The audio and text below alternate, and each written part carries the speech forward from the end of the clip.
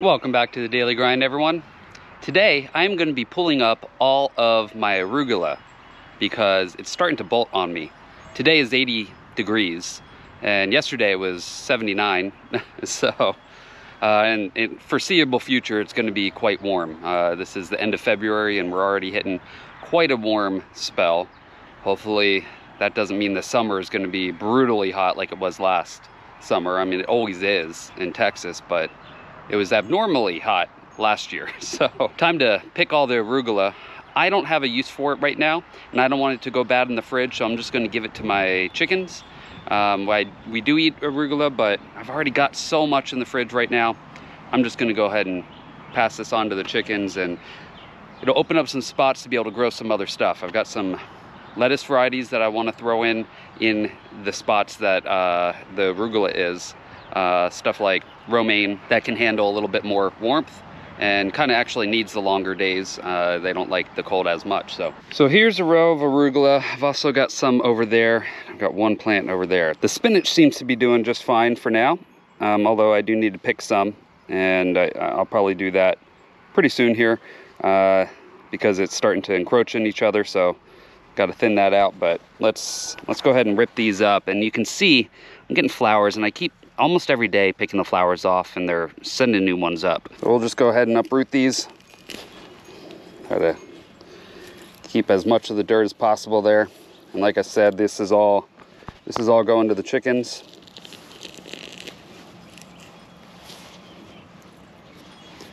And they love it. They love arugula. And then over here I've got some more. This one's a little older, a little more root development, harder to pick up actually, but you can see all these sending shoots off for flowers. So in fact this one already is way up there. It's become a pain to try to keep up with these. I'm tired, boss. And I mean, I like arugula a lot, but we're not using it daily, so it's become more of a hassle than anything. Keep these from bolting, and it's just getting way too warm for these. Now, just 2 days ago I thinned out this spinach, so they don't need to be thinned out yet, but it does look actually soon they will. So I could probably thin that out again today. We'll get some more spinach.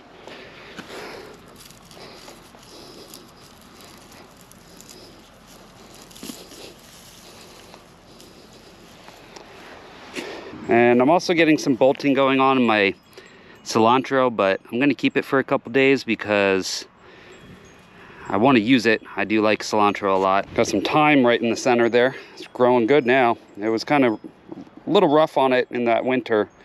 That freeze almost knocked it back, but doing okay now. You know, and for some reason this is not bolting on me. These are radishes, cherry bell radishes that I'm actually want to go to seed. So I'm waiting, and you can see they're way huge in there. That's the biggest cherry bell radish I've ever seen. I waited too long to pick them. And so I decided, hey, let's let them go to seed. We shall see how long that takes. I'm not sure. If you guys are familiar with that, saving seed for these radishes, let me know how long it takes. I might need to rip those up anyway. Let's go ahead and feed this to the chickens. There's a lot for them, but we'll get a lot of eggs from it. So I gotta clean out their water dish right now. There you go, guys. They love this stuff. Being so warm, I probably better get a shade cloth up on this too for the next couple weeks. This is cabbage and broccoli, so those will bolt on me as well if I don't. So I'm not sure I'm gonna put seeds in here. I don't want it to be too close. Those romaines get quite large. I do have a mini romaine that might work there, but I'll probably put those in a seed tray and then figure out where I'm going to put them later. Maybe it's there, maybe not. But this garlic is going to start getting pretty big here soon, so I don't want to necessarily have that encroach in the garlic or the garlic encroach in the lettuce. But definitely here I'll put some. Let me go get those seed packets and we'll get those planted. So these are the two lettuces I'm going to plant. This is an iceberg, crisp head lettuce. This is Paris Island Cost, and this is a romaine type lettuce. I'm mostly going to have the romaine because I use that a lot. And instead of doing a row, I'm going to actually space these apart. It says 10 inch apart for plant spacing. And this is once every 12 inches, so that'll be fine right there. It might encroach a little bit onto the onion and the cilantro, but by the time this comes up, that cilantro is going to have to be gone because it'll be way bolted. I recently had put that in the granule fertilizer, so I'm not going to add any. So I'm just scratching up the ground here. Let's go ahead and make a little hole. We'll start with this iceberg. Really only need a couple. This is a pretty new packet, so we'll just stick a couple in there, pat it down, make sure there's good soil contact. Here is going to be the romaine. We'll make a couple holes. Yeah, we'll get 4 in this. I think I can get them a little closer, honestly. I know it says 10 inches. Last year I planted these and they were not quite 10 inches. And they did just fine.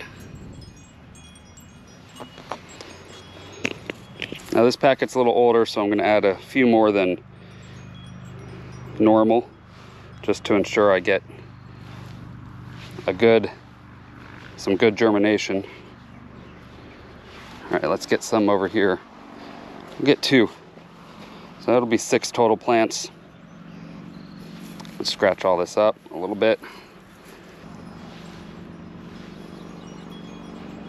I might be able to get a row of iceberg right here, and maybe half-half.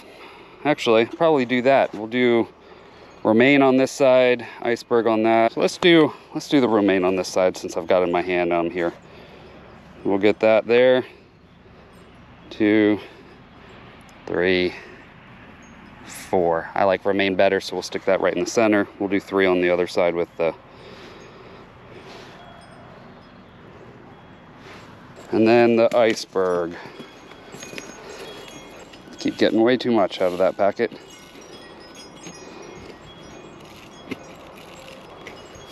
All right.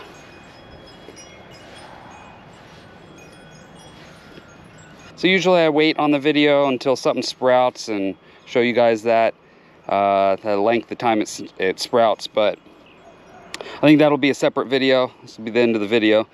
It is February 21st, so we can keep track. So next time I have a video come out about this lettuce sprouting, you'll be able to know how long it took. And I can always link in that video back to this one, and vice versa. Once that's up, I'll link to that one in this video. So if you're coming up watching this in a couple days after this uploads, that video might be ready. I'll show these sprouting. All right, so let's water this in. Of course, we just planted something. And of course over there on that spot. There we go. Well, thanks for watching, everyone. If you guys like this kind of content, please subscribe and hit that bell notification for future video updates. Also, if you could hit the like button, it would really help me and the channel out, and I will see you on the next video. Now you guys try to escape the daily grind.